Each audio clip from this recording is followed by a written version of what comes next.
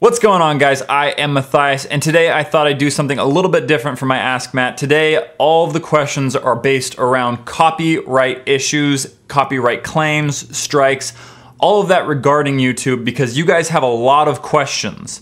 Like, a lot of questions. So I picked the questions that I felt best represented the biggest questions that everyone had. Now, if you guys have more questions on this topic and you want to see me do a part 2 of this copyright Q&A, give this video a like and ask your question down in the comments below. I will do my best to do a second episode of this answering the most pertinent questions that you guys have. Let's get started. Has anyone started up a class action project yet? Not that I'm aware of, but lawyers are contacting me and they are asking my opinion on certain events, so who knows if that's far away or close. We just don't know yet. On average, how many of your videos per week are flagged for copyright infringement regardless of any wrongdoing? Since my content now doesn't have much to do with others' intellectual property, I don't see copyright flags as much.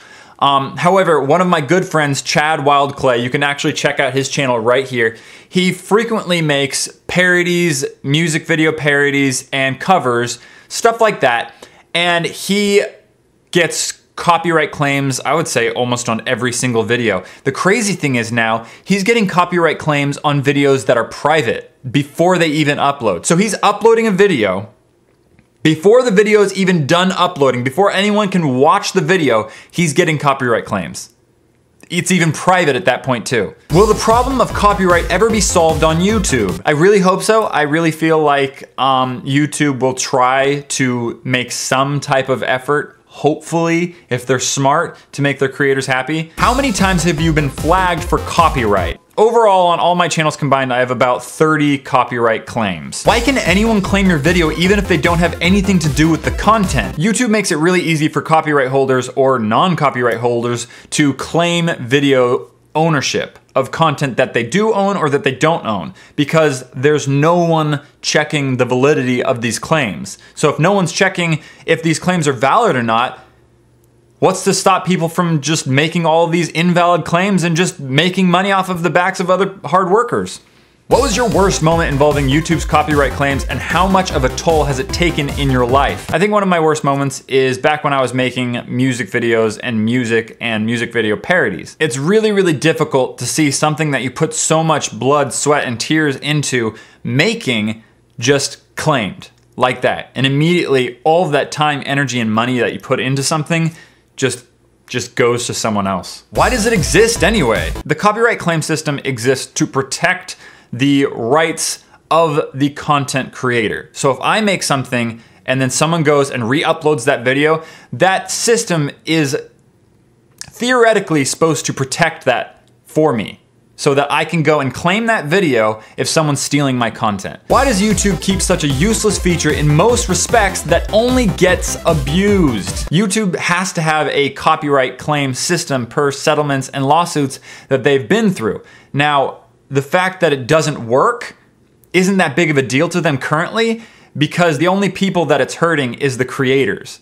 And the creators don't really have enough money to fight it. So YouTube is in this state where they're not too worried about creators attacking them because they don't have any money. Are the problems that are happening with the copyright and claims changing how you feel towards YouTube? Honestly, the first 10, 15 videos that I ever uploaded have been claimed. I'm no stranger to copyright claims. This is back in like 2012, I believe. So since YouTube has initially put in this system, it's been broken. It's just now, with the rise and popularity of YouTube, people are finding easy ways to game this system. Is it true that you can use up to blank seconds of copyrighted material in content? That is absolutely, without a doubt, 100% not true. You cannot use anyone's copyrighted content in your content unless it follows fair use. Why is giving credit to the creator of whatever you're using not enough? Credit and rights are two entirely different things. At one point over here, you're dealing with copyright infringement and rights to a specific set of work. And on the other side, you're dealing with plagiarism. You always want to give credit to the person who made the original content, because otherwise you'll be seen as a plagiarist and people will accuse you of stealing other people's work, even if it is fair use. But just giving credit for copyrighted work is not enough, especially if you're content doesn't follow under fair use because you could be making money off of their content. That's why credit isn't enough. Do people who make Let's Plays get their videos claimed, or is it just with stuff like music and people with contracts? Let's Players are definitely not safe, and that's why before you play a game, you have to read the terms of use of every game.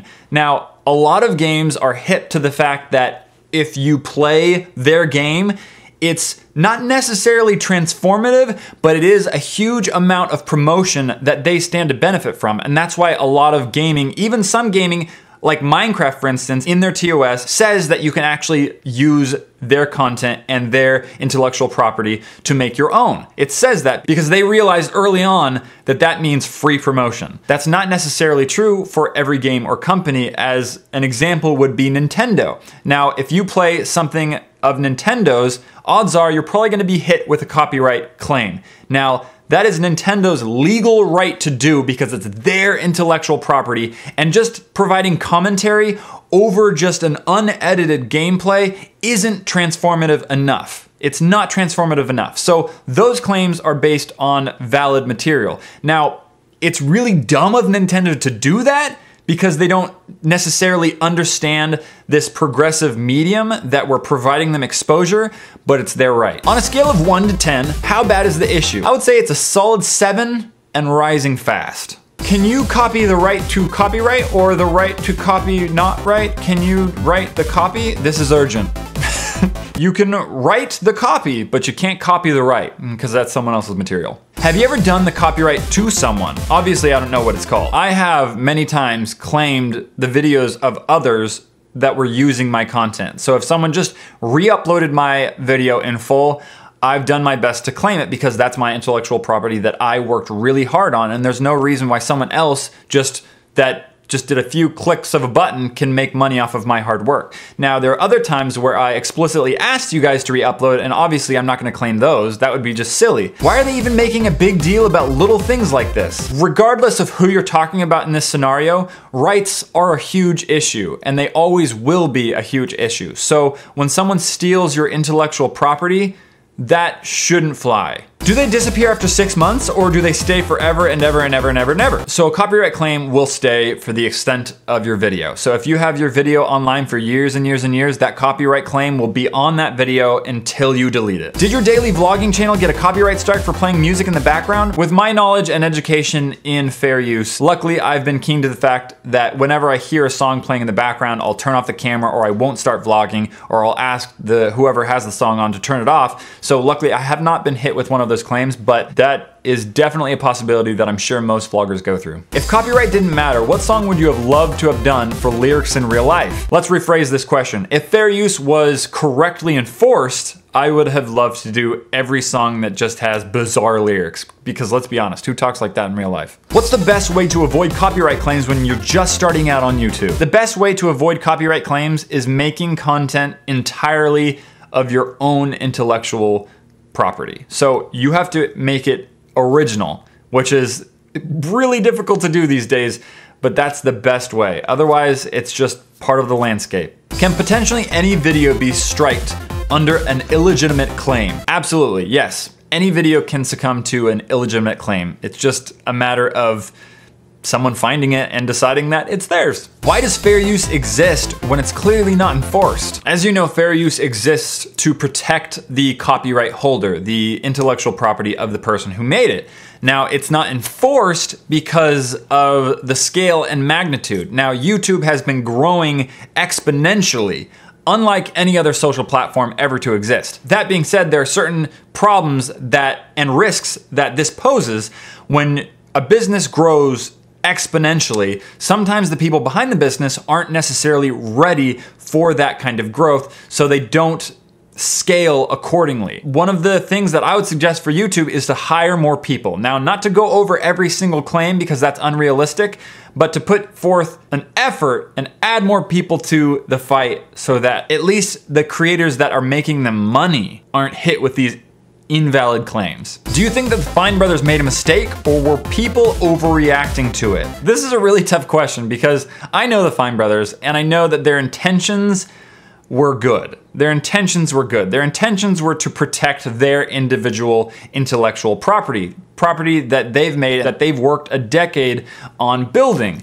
Now, as many people will try to tell you that they're horrible and they're spiteful and vindictive, the reality of the situation is they presented their idea in just the absolute worst way. And they didn't necessarily see that we're just on the cusp of this copyright revolution and that MCNs are not necessarily really well liked in this day and age. Ultimately, they've made a bad choice with trying to trademark some of these words. Now, I don't believe that their intentions were malicious, but it was definitely a bad move. Shouldn't they get arrested and or charged for that? For this, we're talking about illegitimate claims. And yes, they should definitely have repercussions.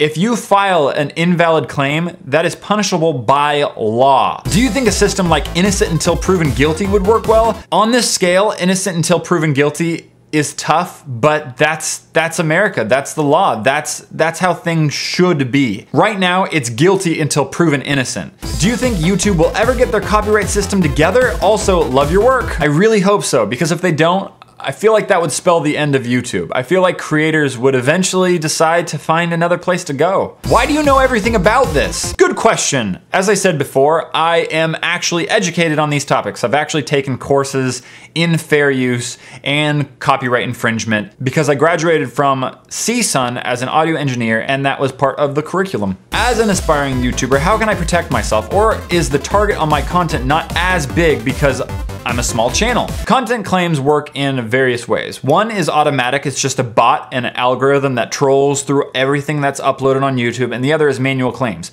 You're probably not at risk from manual claims, but you are at risk no matter what you're uploading on YouTube. You're at risk for that bot just claiming your stuff, and you're at even more risk that no one's going to rectify the situation because you have a small channel. Do you think it's even worth starting up a YouTube channel with all of this craziness going on? That's a really difficult question, because a lot of people, by my previous video and everyone else's videos on the subject, are kind of terrified about starting up a YouTube, whether it's for a business or whether it's for your own personal content.